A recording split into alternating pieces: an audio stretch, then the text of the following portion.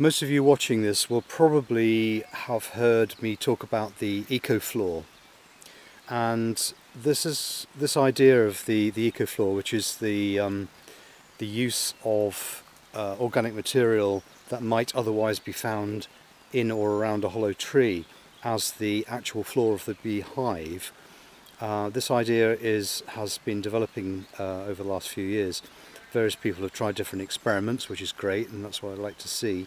I'm getting more and more interested in the potential interactions between bees and fungi. So to that end, I'm doing some experiments, and here's a couple of them here.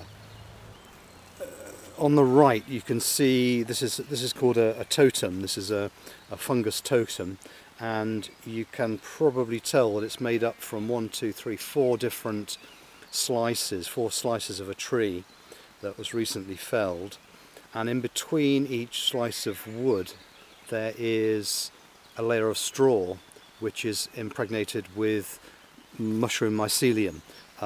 There is shiitake, and I think it's mainly shiitake and oyster in this one here, and the idea is that the mycelium will grow into the wood over a period of time, and that should produce some interesting fungi from the sides, from the gaps there in those logs. And right beside it here, this is one of Brother Adam's old modified date and hive boxes, which is well past its use by date. It's quite rotten, and I've about half filled it with barley straw, and I've put some mushroom mycelium in there to see what I can grow. This is actually a blue-grey oyster mushroom, hopefully growing in here. Only done it a few days ago, so there's nothing to see yet. This box will actually have a few more layers added to it to bring it up to the top. So layers of straw, layers of mushroom mycelium, which I'm growing. So just to give you an idea of how I've been doing this, this is a jar of mushroom mycelium that I've grown for this purpose, and it's grown on organic rye. Oh, is it? Or is this one? No, this one's been grown on wild bird seed, as it happens. So I'm just going to dig around in it, loosen it up a bit, and then I'm going to spread it on this barley straw.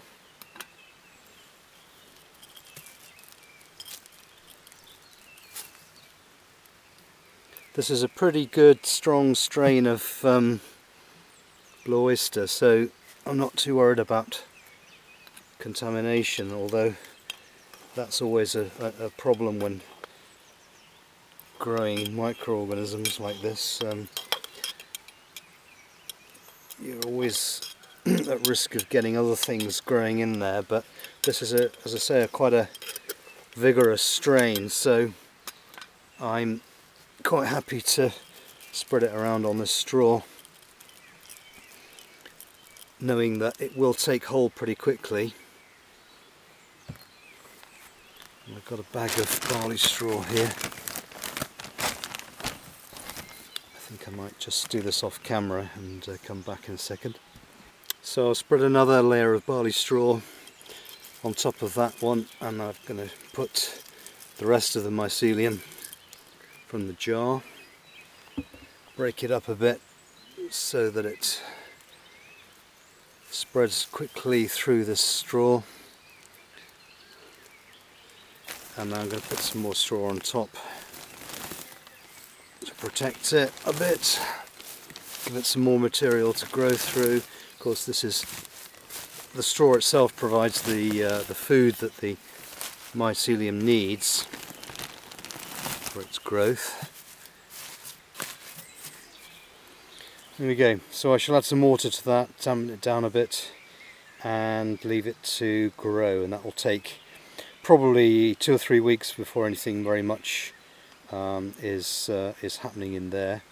But we'll see how that goes, and I should do another video, see what we get in the way of fruit, or oyster mushrooms, otherwise known as.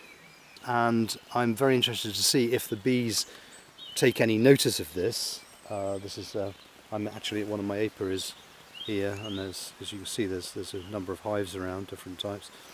And so I'm interested to see if the bees pay attention to either of these once they start fruiting, once they start producing some signs of growth.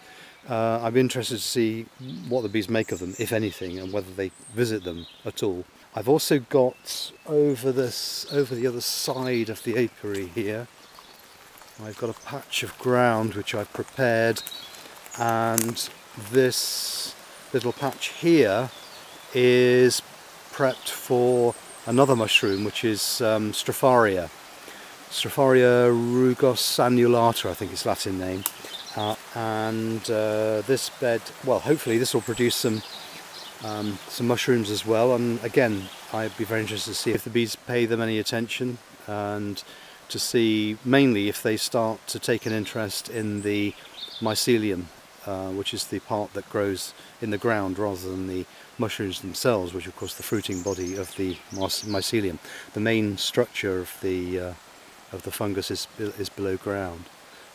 So look forward to some follow-up videos on that, see what happens.